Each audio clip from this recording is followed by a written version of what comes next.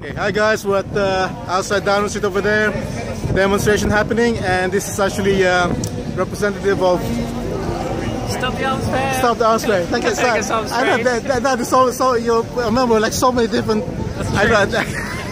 Anyway, so what can you tell us about actually what's happening with that prince coming here? They're saying that yeah, he's changing Saudi Arabia, which I'm thinking, really? Well, I think Saudi Arabia was inevitably going to have to change. Anyway, its structures were becoming unsustainable, so I don't think he deserves much credit for that. Okay. And what the people here are talking about is actually he sales on weapons to Saudi Arabia, which have gone from being a few billion to being multiple billions of dollars, of pounds. And this at a time when actually casualties in Yemen are really high. We're looking at thousands of civilian casualties and millions affected by famine. Okay, I mean, I just found out today that only 6% of the population supports the idea of selling weapons to Saudi Arabia. Yeah. Which is great, but at the same time you have people saying, oh yeah, it brings jobs.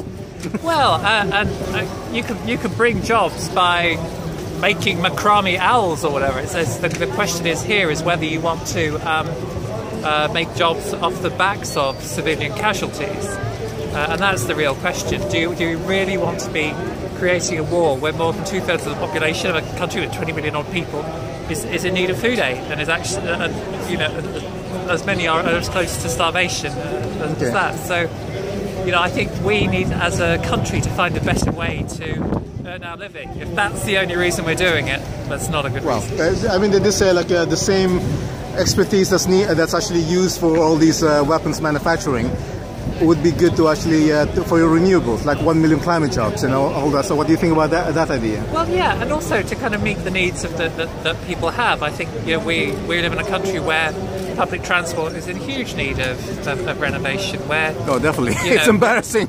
Yeah, we've not building enough homes, we've not been building enough schools. We don't have enough hospitals, and so to me, if you have kind of trained people who are capable of creating things, building things, designing things, they should be actually focused on human needs, indeed, the environment and the power supply, versus creating weapons which, in the end, are mostly used to kill civilians. I mean, that's the truth of it. It is, unfortunately, but then it's like they call it collateral damage. And they may have used those terms. Maybe sort of World War II, Vietnam, but I think it's become very clear that actually the civilian deaths are actually part of the plan. There are too many. You can imagine if you or I threw a bomb around and 20 or 30 people died because of it, people would say, well, you're doing that deliberately. Well, they're doing it deliberately because they're trying to essentially cow the population. Yeah, terrorism, basically. Yeah, and to basically destroy the support of their enemies. Well, that's not accidental. Okay. It's just happened too often to be accidental. Okay, thank you so much, Kirsten. Thank you. Pleasure. Okay, and then that's Kirsten, and so what's the main group you're part of again? You'll find me at Stop the Armsfair. Stop the Armsfair. But also I do a lot of stuff for campaigning against arms trade. Okay, so, thank you so much. Okay, guys, this is actually Obi, Occupy News Network, and you can see that there. Okay, we'll be here until about 8 o'clock, so please come, 7 o'clock, but 8 more than likely. Come down, please, if you're available.